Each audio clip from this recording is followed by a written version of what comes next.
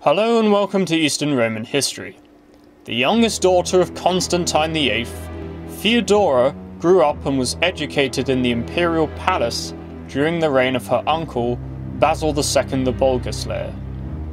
Constantine VIII made inadequate provisions for his daughters so that his plans for succession were rushed. Theodora was originally supposed to marry the Eparch of Constantinople, Romanus Argyros, the future emperor, but refused because he was a relative or because Romanus was still married. Zoe married Romanus instead, making him emperor along with herself. In 1029, Theodora was suspected of conspiring with the Magistros Prussianus the Bulgar to seize the throne from Zoe and Romanus III. However, the plot was discovered and the emperor had Prussianus imprisoned and blinded. Theodora continued to plot against her sister Zoe, allying with a coalition of the Doge of Thessalonica, Constantine Diogenes, the father of the future emperor Romanus IV, and other prominent officials. However, this was discovered by imperial authorities and Constantine was imprisoned. The others were flogged, disgracefully paraded down the Messe, and exiled. Zoe had Theodora interned as a nun in the monastery of Petrion, where she would remain until 1042. In 1032, Theodora plotted with Constantine Diogenes again and the bishops of Dyrrachium and Penthorion to help Constantine escape to the Western Balkans to raise a rebellion. Again, this plot was discovered. Constantine committed suicide by jumping off the Theodosian walls to protect his co-conspirators, having been tortured by John the Orphanotrophos. When Michael IV became emperor in 1034, he did nothing for Theodora because he hated her. With the death of Michael IV, Michael V, his nephew, became extremely unpopular after he exiled the Empress Zoe. A riot against his rule by a Constantinopolitan mob proclaimed Theodora empress in opposition to Michael V. Michael had not dealt with Theodora in his bid to remove the Macedonian family from power because, as Psellus reports, he did not even know who Theodora was. Michael Psellus, an eyewitness, reports the entire episode. This extract retells the ascension of Theodora. Michael Psellus, Chronographia, 14 Byzantine Emperors, Book 5, page 36-37. As I have said, the people revolted against the tyrant, but they were afraid their efforts might be wasted, for his force might get the better of them, and the affair might develop into nothing more than an uproar.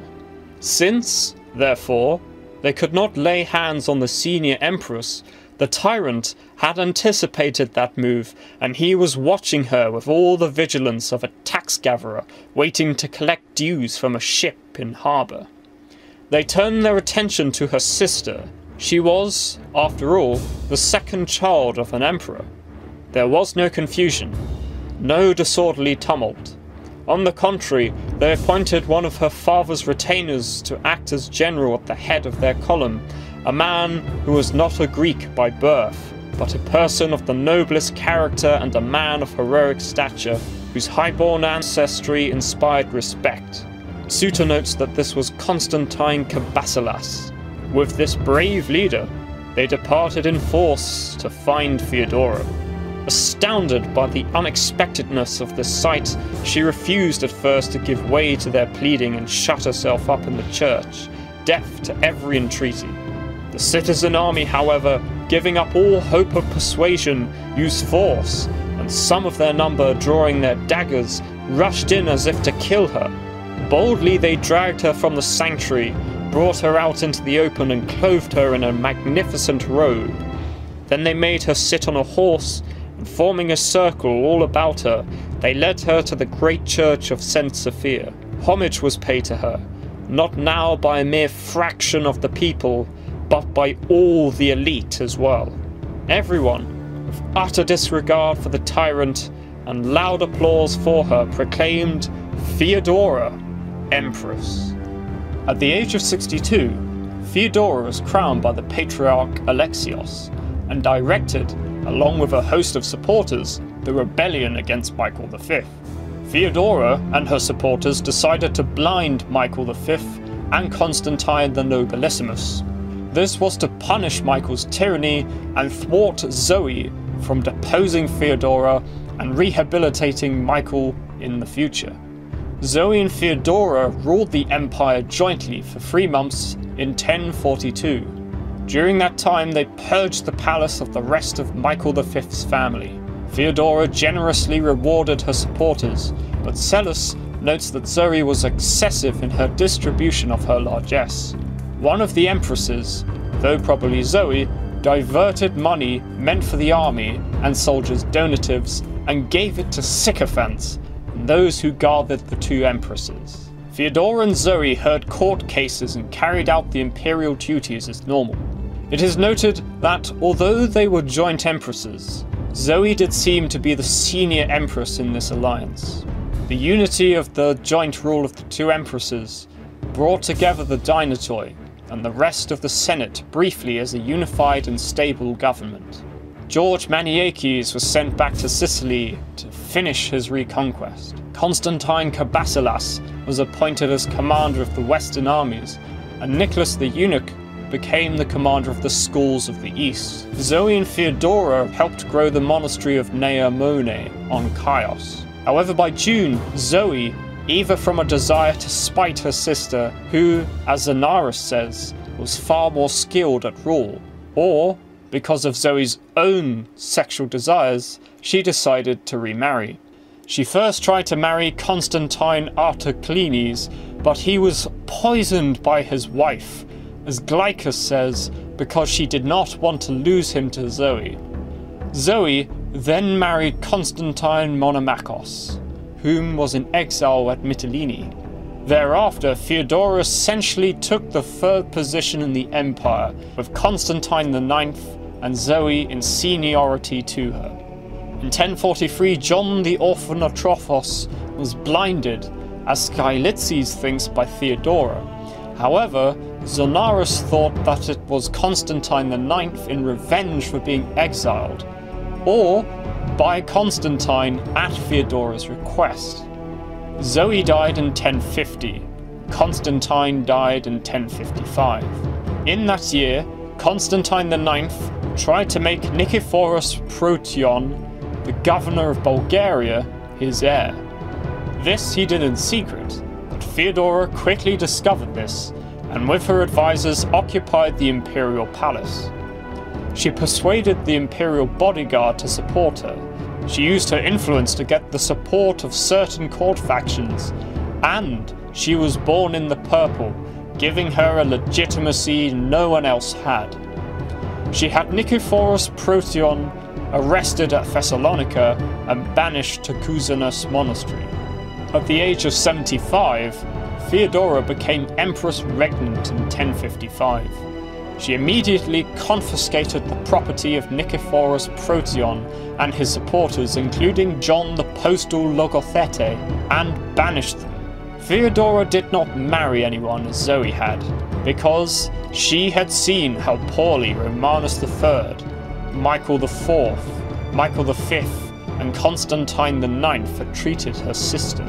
Theodora largely placed her own eunuchs in charge of many of the highest offices in the government. Theodora appointed Leo Paraspondylos, who had served Michael IV as her head of the administration. Attaleiates credits Leo as being both competent and benign in his administration. In addition, the empress appointed Nikitas Sinenites, the Logothete of the Dromons, Manuel the Drungarios of the Vigla, and Theodore, domestic of the Skole of the East, sent him to check the raids of the Turks. She also took Michael Psellos into her confidence and employed him as an advisor. Psellos reports that an unnamed legal expert who had made great improvements in the law and outshone all of his colleagues was promoted to a top legal position, possibly nomophylax by Theodora. Theodora removed Isaac Comnenus, the future emperor, as stratiopedarch because he had been a trusted official of Constantine Monomachos. She had Bryennios, possibly Nikephoros Bryennios, the ethnarches, arrested and banished after he led his troops west to Chrysopolis. Once he was dealt with, his troops were sent back east. Bryennios had already been ordered to the eastern frontier, and thus his action was mutiny. The Empress probably suspected that he wanted to take the throne for himself. There are several outcomes of her good governance and competence of her staff. There were no revolts during her reign. She did not debase the coinage and reduced spending, which had been a serious problem since the reign of Basil II. This can be shown in her refusal to distribute largesse or offer rewards to the army on her ascension in 1055, because, in her eyes, she had been empress since 1042. One of Theodora's acts was to investigate the heresy of the monks of Neomone. She also had to deal with Turgral Beg, a Seljuk sultan who threatened the Byzantine Empire with war. However, Theodora was able to buy the sultan off by sending him gifts, horses, and mules. This was enough to make Turgral Beg stop threatening the empire and turn his attention on Baghdad instead. However, though she diverted the Sultan's main force, the Turks continued to raid against Armenia. The Vardapet Aristakes Lastivertsi recorded the event. Aristakes Lastivertsi, the history regarding the sufferings occasioned by foreign peoples living around us, chapter 18, page 116 to 117. After the death of Monomachos, that lioness, the lion's frenzy was roaring in her lair, resembling what Daniel had seen in his vision in bygone times. Calling together the principals of the city and the very great princes, she said to them, "If any of you is brave enough to take troops to the east, to end the turmoil caused by the Persians, and to pacify the land, then let him come boldly and sit as king. By God's laws, such a one is deserving of the realm. But if none of you dares do as I said, I am sufficient as a substitute." When the princes heard of this, without replying, each went to his palace. And the queen satiated the sultan as though he were a famished beast, giving him such a plethora of gifts that he forgot to attack us. Rather, he continued fighting in Babylon and the surrounding areas, since he was a very martial man. However, neither summer nor winter did those aroused neighbours of ours, or those whose borders marched with ours, cease coming, and the sullying of the land of Armenia. For by means of spies, they sought out and discovered where the populated places were. Then at night they would suddenly fall on them, and with unheard blows put everyone to death. Unconcernedly and fearlessly, they would remain many days in one spot, till they had examined the houses to see if anything of value lay concealed there. They would remove everything, leaving the place totally demolished, and then taking the booty and captives, they would return to their own land. In 1056, there was a legal dispute between the monastery of Iveron and the monk Cosmos Contolion over the Metachion of Misologion, which she investigated. After shenanigans over the first investigation, Empress Theodora sent her officers again to sort the issue out properly. That same year in 1056, the Patriarch Michael and Theodora fell out. He objected to the Roman Empire being ruled by a woman, and her appointment of Theodulus the monk to the Archbishopric of Bulgaria. Despite the opposition of the Patriarch and others such as Michael Psellus, her autocracy was tolerated. She likely prepared to dismiss the Patriarch before falling fatally ill. When she fell ill in 1056, her excretory functions broke down, followed by a loss of appetite and vomiting, followed by violent diarrhea. The top officials, including Leo Paraspondylos, Michael the Drungarios, Theodore, domestic of the Eastern Scolae, Nikitas the Logothete, and also Michael Selos, though he strongly disapproved of what he witnessed, schemed over who Theodora's successor should be, based on how easily they could control him. They settled on Michael Bringas the Old, stating that every decision he made had to be approved by them. They apparently asked Theodora to confirm their choice to get the Patriarch to back them. Treadgold criticizes Theodora for not properly designating an heir. Warren Treadgold, A History of the Byzantine State and Society, page 597. In this way, Theodora's death ended the ancient Macedonian dynasty without properly replacing it. In August 1056, Theodora died at the age of 76 years old, probably of appendicitis. Skylitzes called it a blockage of the bowel. Though her reign was short, in total lasting nearly 2 years, her reign was one of competence and stability, a final echo of her heritage as a Macedonian. Generally praised as a good ruler with a good and indefatigable nature by both contemporaries and modern historians, a singular failing was her lack of succession plans. This resulted in Michael VI Bringas becoming emperor, which led to civil war between him and Isaac Komnenos. Her reign is also important for two reasons. Firstly, and most importantly, she was the last of the Macedonian dynasty, a line that had held power since 867. Secondly, she was the last ruler to be born in the purple until John II Komnenos came to the throne in 1118. I have been your host, Daniel Maynard, and I hope to see you next time.